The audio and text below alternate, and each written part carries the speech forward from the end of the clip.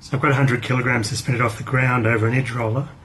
I've got an ASAP on here. It's not in lock mode, it's an ASAP lock, and I've got an Italian hitch and I'm holding that 100 kilograms supported with my one brake hand. The question is how much rope will run through here before the ASAP catches if I let go of this.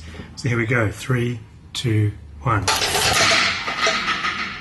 And we can't see it, but the pen mark, I'll just pan the camera around a little bit if I can.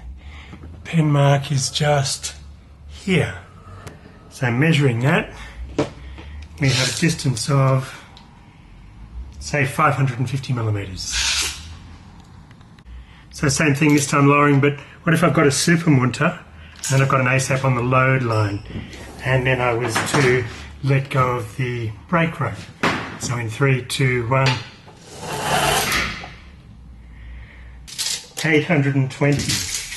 820 from the anchor, and I'll just spin the camera around. You can see that that's out here where my thumb is. So we're doing our lower, and worst case, we've accidentally dropped both brake strands and the ASAP has caught one of them. So with this other rope, first of all I'm going to take that as tight as I can, get as much through that as I possibly can, and get that tied off. And I'm going to go for a super Munter tie off.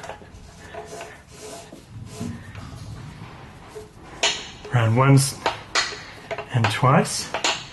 Now if I've got that tight enough, I should just be able to do a vector pull on this strand, and that should then allow me to unlock the ASAP.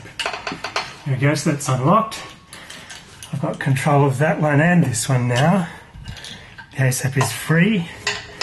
And now I'm going to unlock my super Munter, and then I can go back to lowering on both strands. And as I said before, if I want, I can walk forwards to the edge and watch my partner as I lower them to the ground.